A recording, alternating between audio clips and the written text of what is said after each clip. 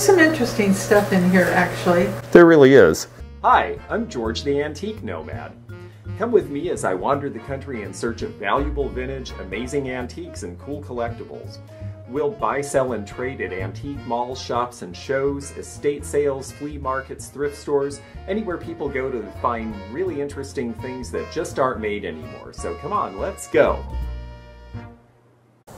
Hey everybody, it's George the Antique Nomad, and behind me is a house in an undisclosed location where we are doing an estate sale. I am looking at it for the first time. I understand the family kept quite a lot of the small items, so this may just be invitational.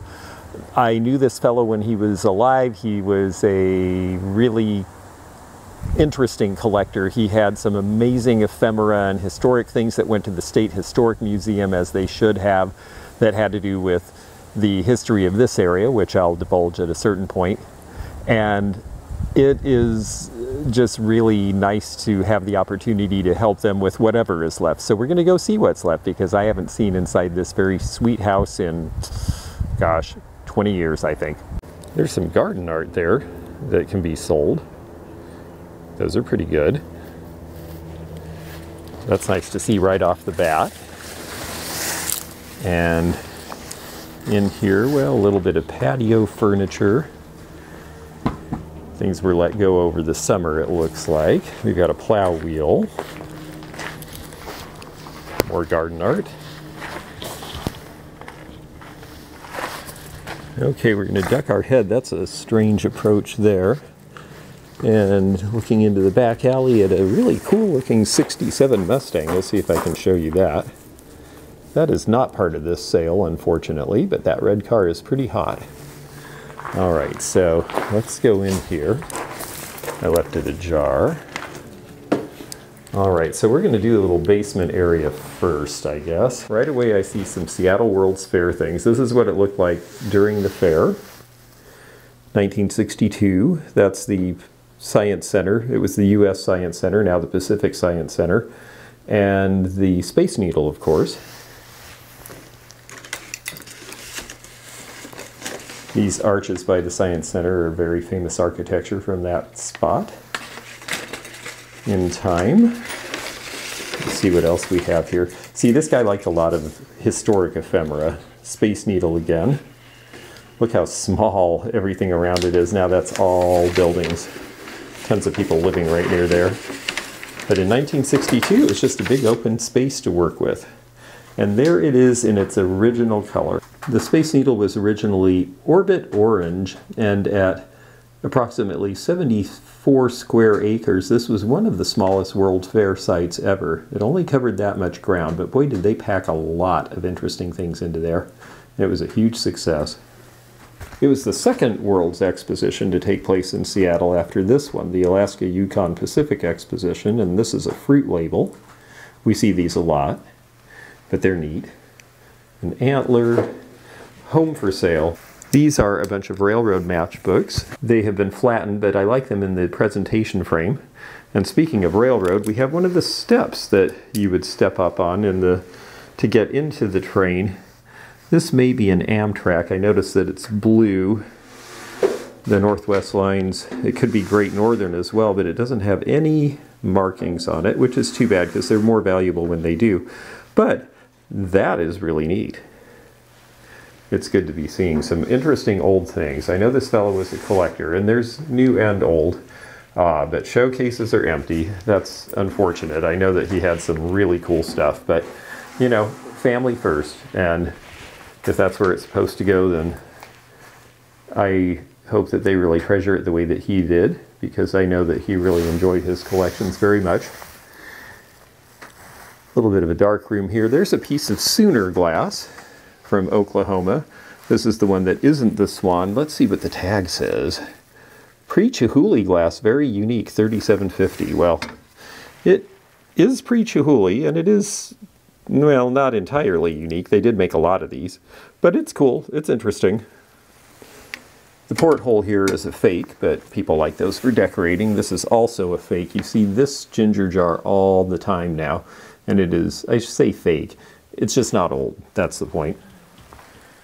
Schlitz beer trash can, and oh, a cheesehead hat. A couple of milk can and beer barrel tractor seats. Somebody might think those are fun. A little bit of old barbed wire.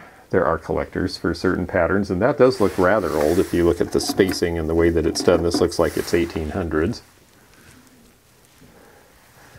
Nothing much in here. Einstein.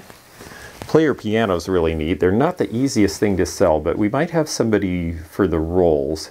And who knows, once in a while, someone will take a player piano. They're just not fun to move. And this old adjustable chair looks like something that would have been used in an office. You notice also some big figures. These have to do with the Dickens of a Christmas they celebrate in this area. And I see some art. I know there's other pieces. If this is old, this could be something of fair value. Let me take it down where we can actually see in a better light without reflection for you. Okay, it's a reproduction, unfortunately. You can tell because the calendar isn't raised, but they're very cute. The Garden City bottling, yes, this is very valuable if it was original. So we'll just hang that right back up where it was.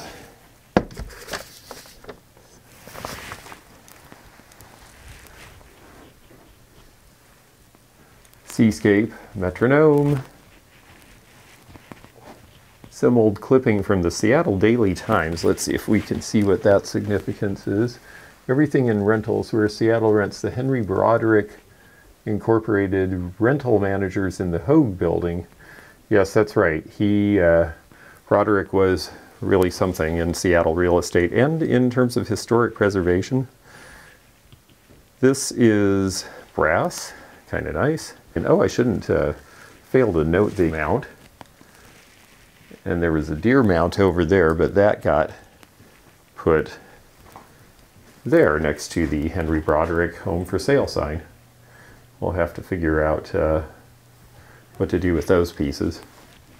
I know that we'll have someone interested. Here's a cute little Art Deco smoking stand. I like that. And a carboy.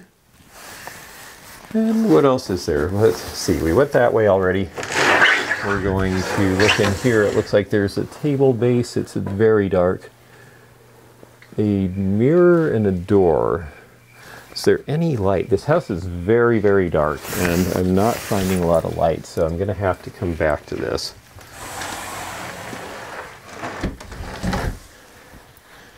Books look fairly straightforward. The big Seattle City Guide might have some value at this point. Some of those old city guides do, because they have information on long gone businesses and other things that can be of use for historic or legal reasons, for example.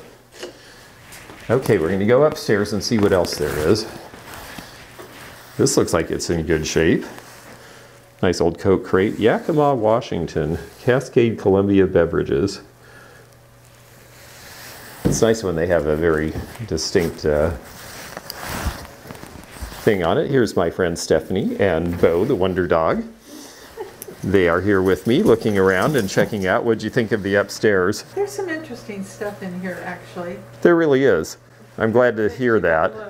I was kind of... I'm glad to hear that, because I wasn't... See what he did here. Just so you know, there's a TV in there. Oh, well, a lot of people repurpose those 1920s cabinets for exactly that, so that's kind of neat to show everybody. It is a great way to use an old cabinet like that, because not that many people keep pies or dishes or things anymore. Yeah, he sure did. Cool. There's a little chamber pot, and it says, "Passengers, please do not throw this out the train." Oh, really? Oh, yeah. That if that's real, that could be valuable. Yes, it's a... Well, P-bombs apparently are not a new thing then. I didn't realize that people were doing that back in the railroad days. Passengers, please. That must be from a Clydesdale or something very large. And then over here we've got a kitchen clock, a regulator clock, and a nice wall phone. So those are all neat pieces.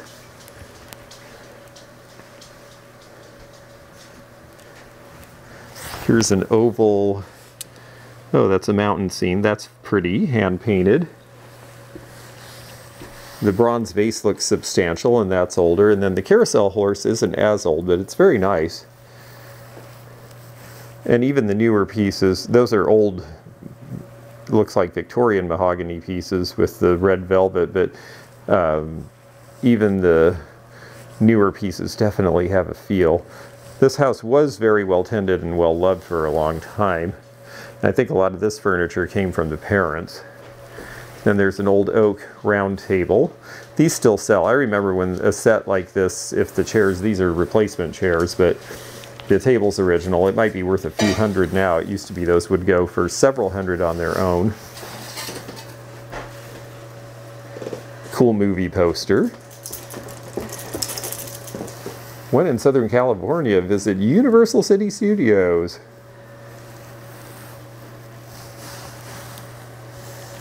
On the old newspaper box, people are buying these now because people are taking them all down, and the old round ones from the 50s you don't really see anymore. And then this is Arcade, the same company that made a lot of the cast iron toys, made this piece, which is a coffee grinder, because again, cast iron on the top. This will be from about 1900. And a lot of people buy these now because they grind espresso beans in it. It feels like this works pretty well.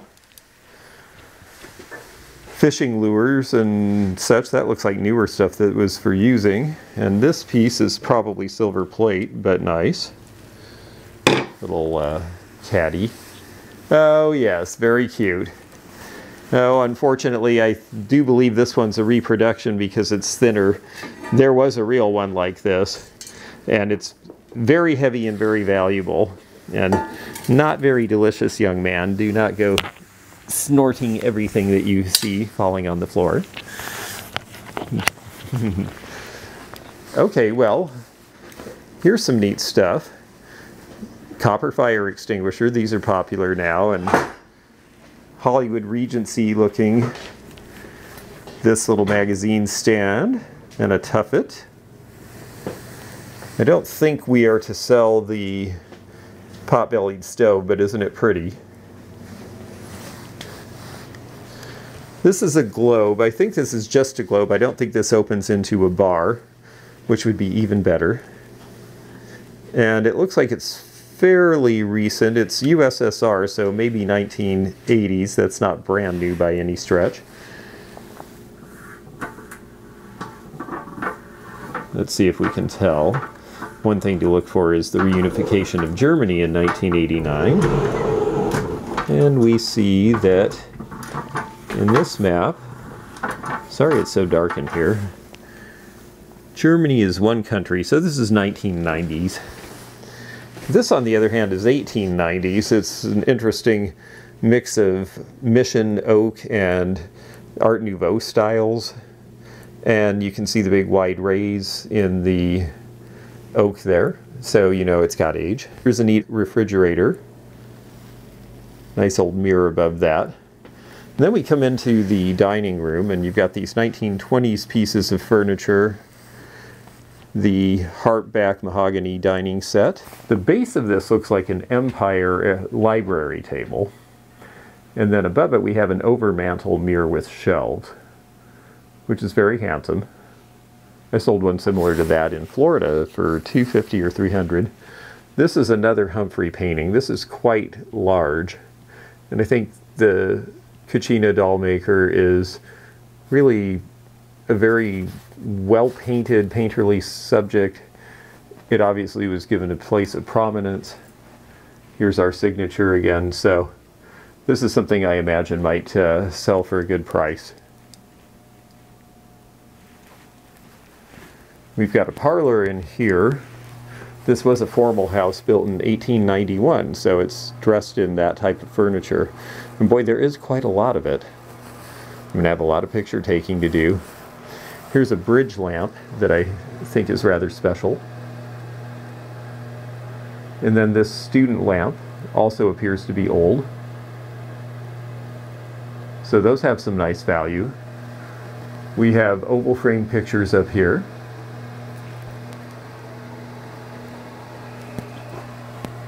Blind Pew of Treasure Island. This appears to have been broken and it was resin, so no big deal to begin with. This clock has an 1878 patent date, and it's very simple, which I think is good because people are not as interested in clocks as they used to be, so simple is better. And here's another backsplash without the base. But it does look nice. I see why he put it here. It does give a certain feel to the mantle area. Little carved Chinese table is cute.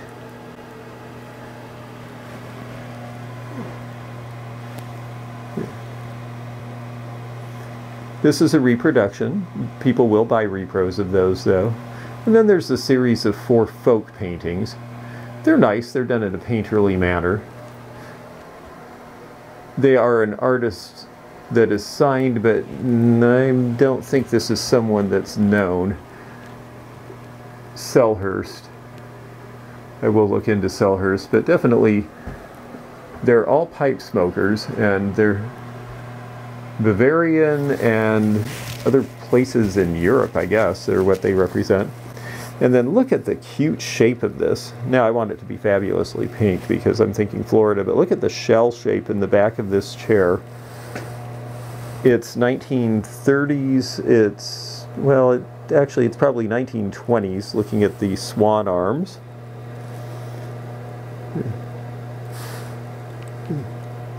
Look at this really great shape for a chair. I want it to be fabulously pink so I could take it to Florida, but it is a nice shell back, really graceful arms. The legs are carved in a pretty traditional manner, but I don't really think that that matters because the overall effect is still somehow blendable with modern, at least in the cottage style. And then we have this, which is a nice little English fireplace screen. Those can be nice on a table as a little divider. This grandfather clock is old and it's pretty. I don't know that we're going to have a big customer for it, but we're going to do our best. I will have to do some research. It looks like it could be 19th century in all likelihood. American Victorian chair here. I like the damascene on the upholstery. Again, spoon carving, so this is going to be an Eastlake design from about 1880. And here we have a mannequin wearing some sort of a uniform, so that's pretty cool. There's an oak chair here. I like this cane chair with the upholstery. Desks are good things to have right now. This is very utilitarian, but it's from about 1900, and it's just a very simple American oak school desk of that time. But that's what a lot of people need right now. And then we've got this chest of drawers, and this, which are Mission Revival from about 1990. I like this stuff. It was good quality. It's got a good look. And I think that the design is really timeless, even though they are technically reproductions. Here's another type of school desk. This would have been more for a school child in a row of these back in about 1890 to 1900. They sell for usually under $100. And here's this guy. He's got a little bit of a zombie appeal in the face. Okay, this is not a mannequin. This guy is animatronic. That's really fun and a little creepy. Let's see what it says about him.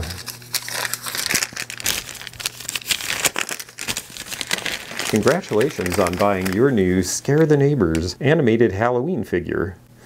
You are the proud owner of a Jemmy animated Halloween figure. Please read over the directions carefully before using your new figure. This is interesting and disturbing and cool. American Legion in Centralia, Washington is a very significant place because 4 of the Legionnaires were killed in the Centralia massacre. And this fellow was a local historian, and definitely he and I spoke on that subject, so he was aware. We've got a razor strop here, mostly just usual stuff in this area. Okay, I like the cat print. that face. And this looks like it's just a closet. Some of our younger thrifters are starting to recognize these slice of life plates, these deco 1980s looking things, and I thought they were cool when they came out, and I believe they are starting to have a following, but no one at this sale was willing to pay $4 for this one, so it will end up being donated and end up at a thrift store in Centralia, Washington, I'm sure, and they'll probably sell it for $1 or $2.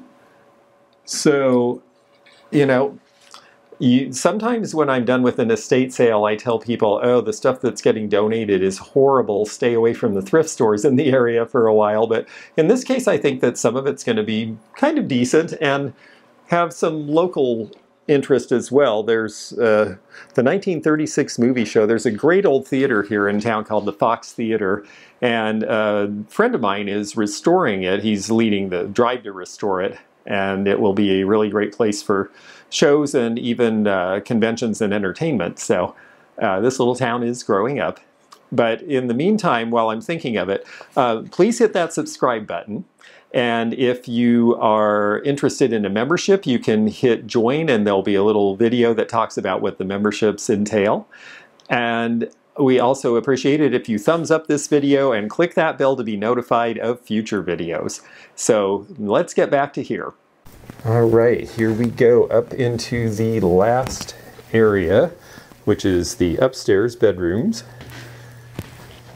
There's another one of those chairs, and a Windsor chair and a brass bed. I like the brass bed. I like the detail. It's not all curly hue. I like this very straightforward approach, and it looks like it's big enough to hold a decent sized mattress, so that might go. Little wash stand. This is a very basic one. We'll probably get $40 or $50 for that. The jester's interesting. This looks like a piece that's been very seriously refinished, and new knobs, but originally from about 1900, I think. Let's see if we can tell by opening the drawer and looking at the dovetails. Yeah, might be later than that. Now that I look at it, it's not very deeply carved in the feet. And here, macrame. Hey, who out there likes macrame? I know we've got a few folks. There is an oak office chair that needs some love. This guy is having a problem. Neat old Pledge of Allegiance from about 1910, framed, chromolithograph. Not uncommon, but pretty. And then in here it looks like just some very basic furniture. I like the cowboy lamp, but it's not really old. Yeah, this is just kind of a spare room. This is sweet though. An up-to-date store. They're playing shopkeeper. This is something that I remember kids in the neighborhood doing, all of us, although we didn't look like that. Okay, when you go upstairs, and then if you go left and around the bathroom, there's a clothes closet. Oh yes, and there's a mariner's coat in there. Okay. Mariner's jacket. Okay, cool. Those can be worth money. I'll definitely look. Thank you. Well, Stephanie pointed this out, and I had overlooked it. It's Seattle Mariners. It's the current logo, but these sell online. This is something you need to look for if you're a reseller, of course, is anything sporting, because this stuff, if you buy it at the stadium, is really expensive. So it has a resale market. I like this. This is from about 1970. I always like the Costco step stools. And other than that, just some utility furniture. And I think that is, oh, wait. Yes, we've been there. We'll have to see if this is real. It probably is a reprint. That's an old dollar bill, if it is real. Well, I have a lot of reading to do. Actually, I have a lot of pictures to take. I've got to start working on this. We need to get it sold, and we have about a week to do it. So I'm going to do the best I can for my friends, family, and we will hope for the best.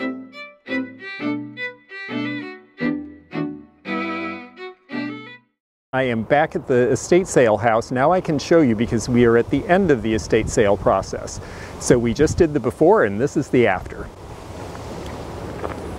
It's been remodeled, but this is a cute historic home.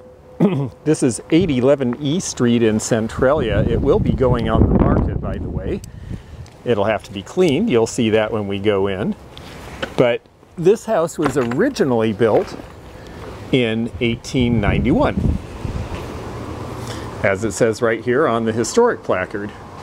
What you won't see on the porch that you saw at the beginning is, well, really anything, because we sold everything on the porch. I was very pleasantly surprised by that. Everything was in solid condition, but a lot of it had sat outside for a while, so that was nice to see go. In fact, we did really well. You're going to see not a whole lot of stuff. There's no grandfather clock, there's no paintings of people smoking pipes, there's no shellback chair, no lamp. This chair came from another room. The overmantels sold. They only went for $100 a piece, but we felt that was pretty good because they are just toppers to other things, but you can do some great stuff with them. The people who bought the one were going to use it in their bathroom above their sink instead of just a standard mirror, so they'd have shelving. The bust is fairly new, that's why he didn't sell. That's almost all the books we have left. We have one other bookcase full, but we started with a room full, well, a wall full anyway. This very pretty set. It's hard to sell upholstered furniture at an estate sale if it's a specific color and style. I had calls on it. I had it on Facebook Marketplace. I'm not sure why, but it did not go.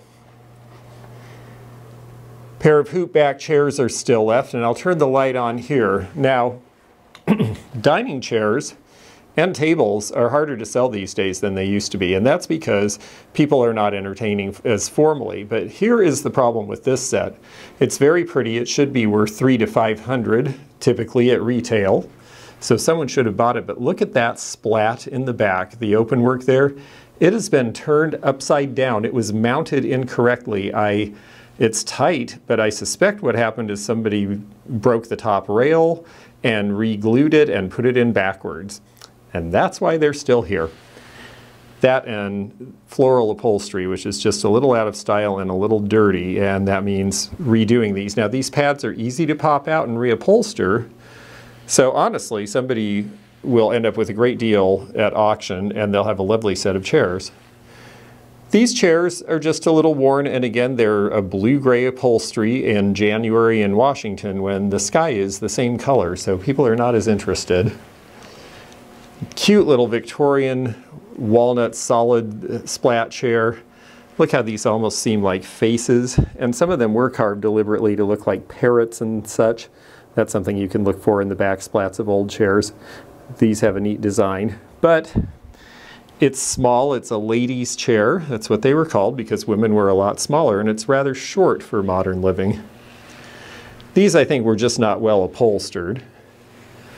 So you'll notice a theme is upholstery is hard to sell if it's not exactly right. I want to stop on this guy for a minute. This fellow is a famous Washington architect who also was a historian, and the fellow in this house knew him and had several items related to him, many of which we sold. His name was Henry Broderick, and he was definitely himself important in Washington history. He designed a lot of the modernist buildings in Seattle. One floor lamp left, the other one sold.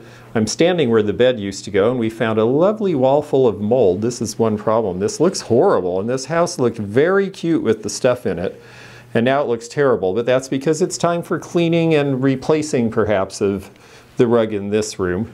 You know, older folks have a hard time keeping up with that sort of stuff, and you just have to kind of let it be until you reach a point where you can do something about it. That chest of drawers back there is a hard sell. It's maple. The clothes, we sold some, considering that it wasn't much and it was men's. I was happy. Most of the stuff's gone from the bathroom. And in fact, speaking of bathrooms, we're going to go around the corner and go upstairs. I'm not opening closets because they're all empty. The wood stove is a new one. I could have sold it. I tried to sell it. I asked $200. I felt that was a fair price given the expense of them. and the fact that it is rated to be used in a new house, which is important, especially in the Northwest where they can have burn bans and certain types of stoves can't be used. However, it just was more money than the folks who came today wanted to spend on that piece, but they sure bought a lot of other things that were nice surprises. We're going upstairs now. You'll remember there was furniture in these rooms. Well, they could not figure out how to get the box spring and mattress down the stairs, nor did they want them, so that will be a trick for the junk haulers. But that's it. Brass bed is gone. Everything in the bathroom is sold. Everything in the spare bedroom is sold. This was a nice surprise. There are not very many estates where you wipe out the upstairs because, first of all, people don't like to take things downstairs, and secondly, a lot of times the stuff upstairs is sort of the forgotten place in an old house where you've got the master bedroom downstairs and nobody ever goes up there and they don't think about it much. Sometimes it's where you find the best stuff in a house too, by the way, resellers. Okay, this corner had a showcase. It had just a bunch of stuff. I don't even remember everything that was there. I just know that it's all gone. And one thing I didn't really mention as I was showing the things that are still here is look at all the stuff that is not in this room. All of the shelving sold, all of the tables and the cabinet, everything are gone. So we're very pleased with that. These sell well now, but this one had such a bad water stain no one wanted to take on the rehab. Look how few smalls there are left in the house. The family really didn't leave us a lot of small items to begin with, but wow, so much is gone.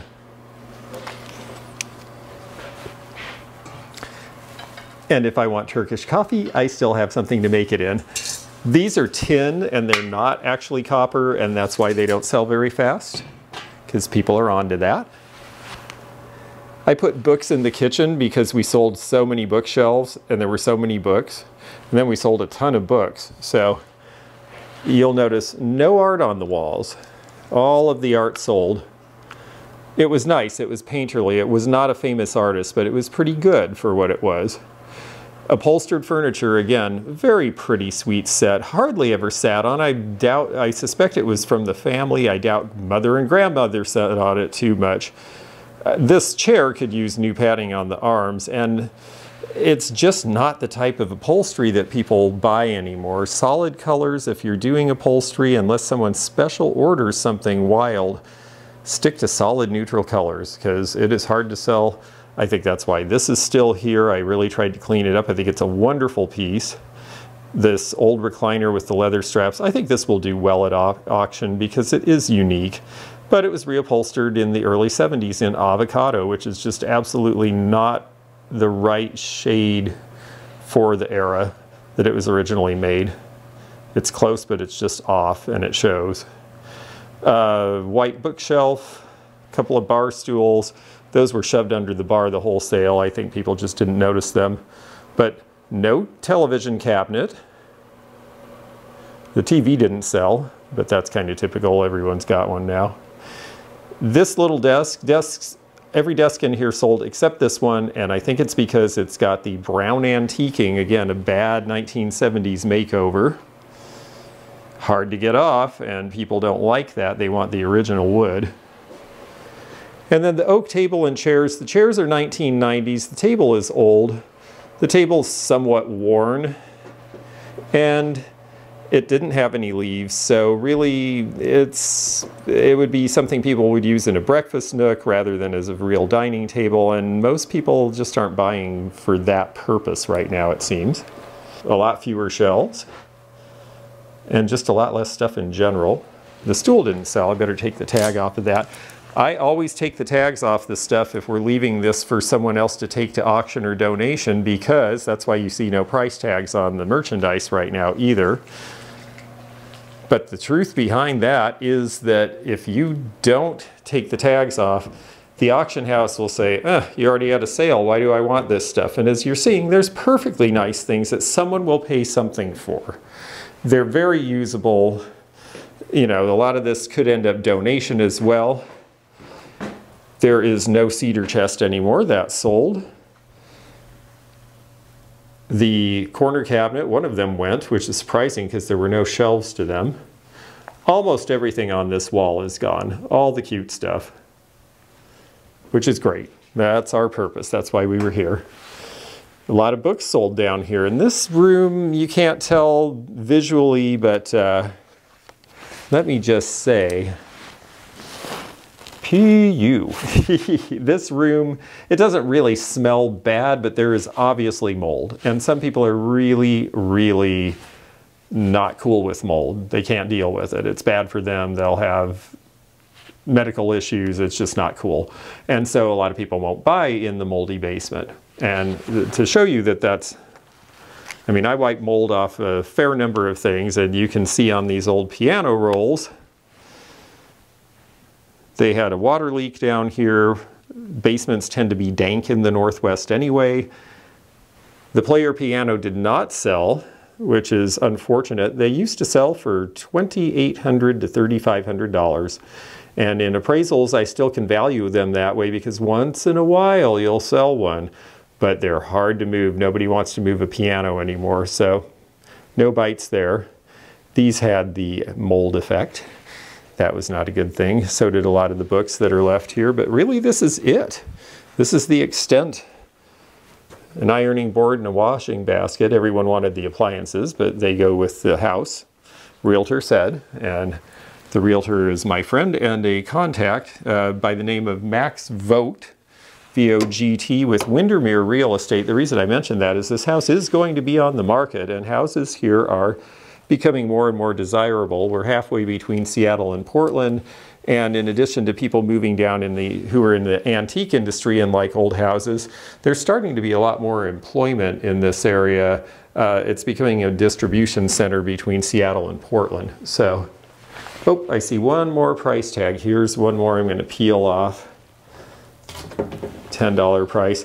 I was not afraid to price things for the public because, you know, I gave them good deals, but even though it was a one-day sale and the purpose was mainly just to clear the house, the idea was to make as much money as we can for the client and for ourselves. And I'm happy that we did that. I am going to have a seat, which I have definitely earned, and turn this around and say, this recliner really is nice. Well, thank you so much for being with me again. I'm George the Antique Nomad on Instagram, Facebook, and Twitter, yes, and YouTube, and glad to see you. We'll be back with more adventures soon, and have estate sale will travel, so who knows, I might be having one near you. I got to meet a couple of viewers this time. It was really nice, so thanks for coming, everybody, and we'll see you soon. Bye-bye. Thanks for joining me again in the fun and fascinating antique community, here where online meets the real world. Please click the subscribe button below, click the bell to be notified when new videos upload, leave a comment below, and hit thumbs up to like this video. Links to our online social media daily posts and our items for sale are in the description. This is George at the Antique Nomad. Bye for now.